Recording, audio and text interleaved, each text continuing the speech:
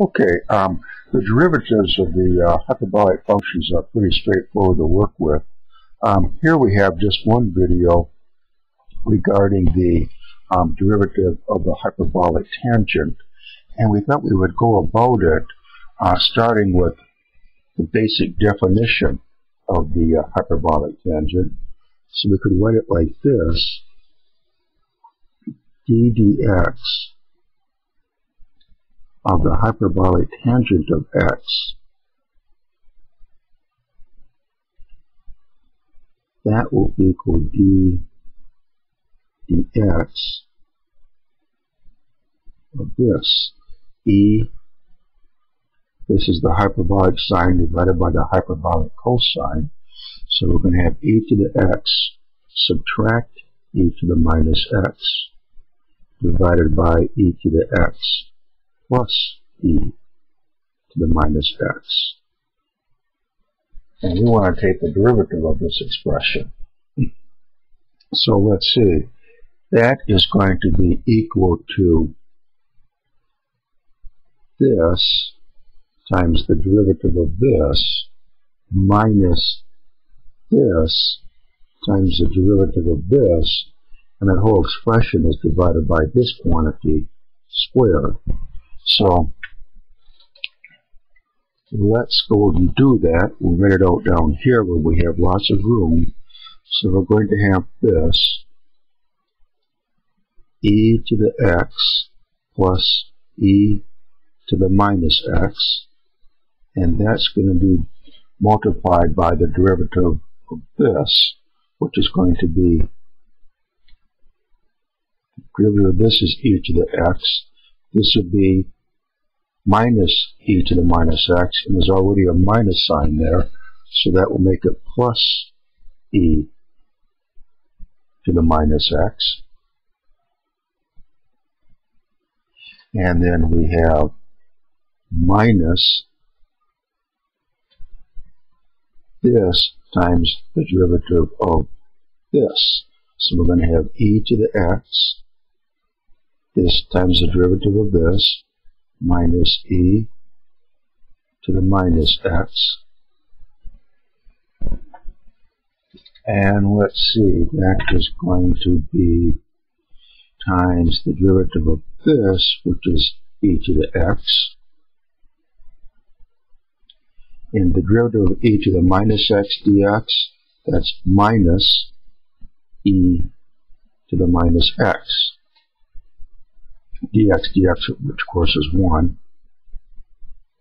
So we have this, and this whole thing here now is going to be multiplied by e to the x plus e to the minus x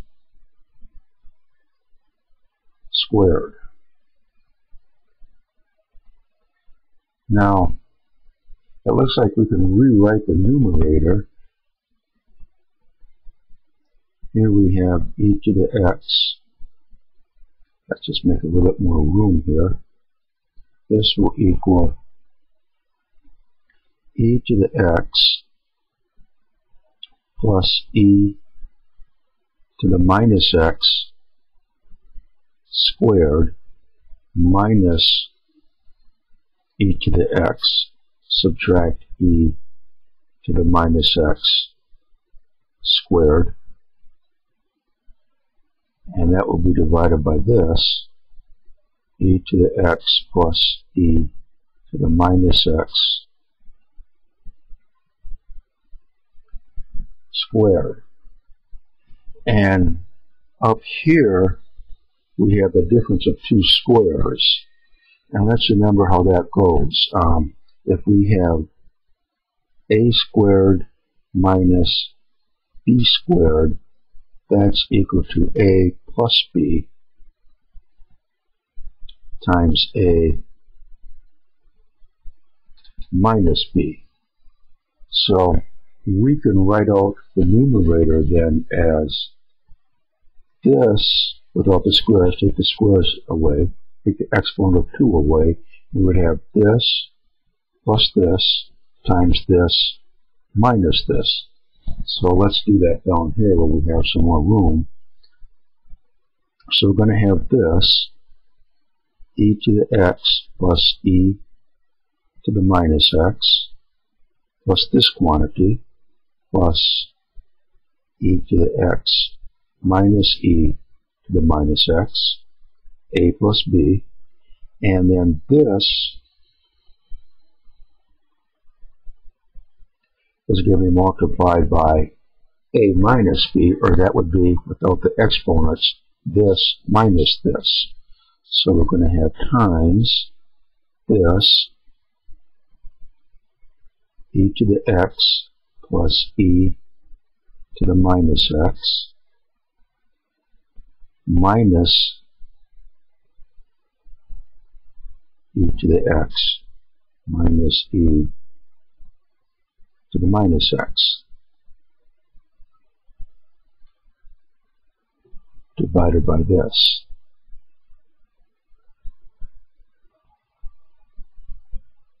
E to the x plus e to the minus x squared. And let's see what we have upstairs. Here we have e to the x plus e to the x. And it's like these two terms here are going to cancel out. So those drop out. And over here we have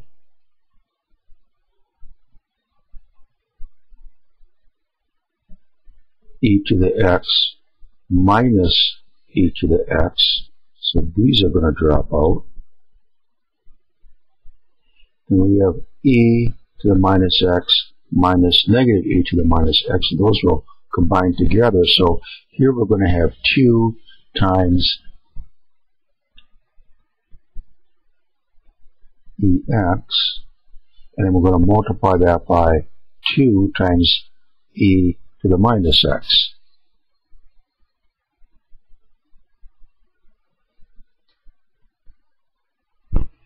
E to the x plus e to the x, that's 2e to the x. And then here we have e to the minus x minus negative e to the minus x. So that's going to be e to the minus x plus e to the minus x. So we have 2. And they're being multiplied together now as these two expressions are, divided by e to the x plus e to the minus x squared. This is going to be e to the 0. We multiply those together, which is 1. And 2 times 2 is 4. So we get this over e to the x plus e to the minus x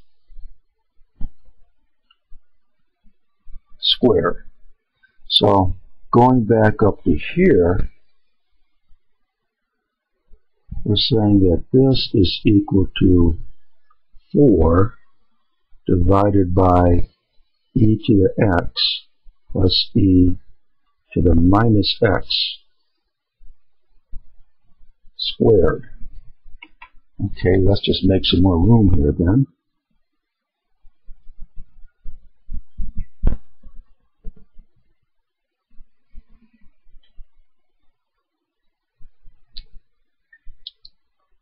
Now let's see, the hyperbolic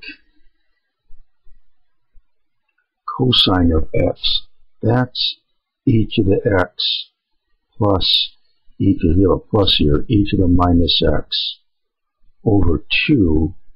And if I squared that, I would have this squared over 4. But I have here the reciprocal of that. So this must be equal to then the hyperbolic secant squared of x. This is what the hyperbolic cosine squared of x is. Take the reciprocal of that, which is what we have here, and that would be the hyperbolic secant squared x, which is what we wanted to show. Now, obviously, it looks like it was kind of doing it the wrong way around,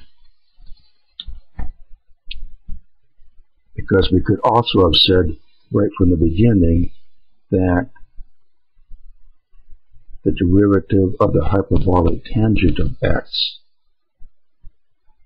would equal d dx of the hyperbolic sine of x divided by the hyperbolic cosine of x.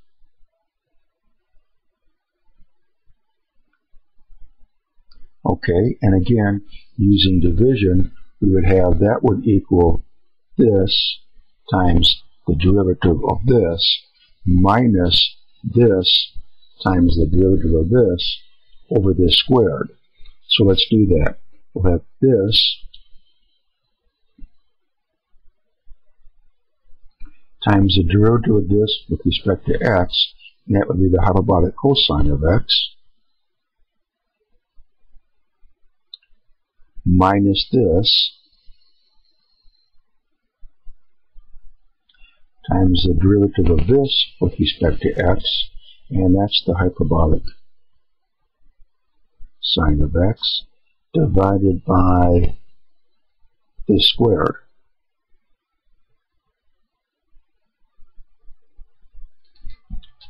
Hyperbolic cosine squared minus the hyperbolic sine squared, hope you remember from our introduction video, that is just 1. So we have 1 over the hyperbolic cosine squared, and that equals the hyperbolic secant squared of x. So clearly, doing it this way is the shorter way, but again, we went through this method here before, just to kind of show that it can be done, and of course, each way we get the same expression. Okay, we have some videos on handling basic hyperbolic integrals and some more complicated examples, and also we have videos where we take derivatives of inverse hyperbolic functions. So hopefully you'll find those worthwhile. Come back and join us for those, and we'll pick up from there.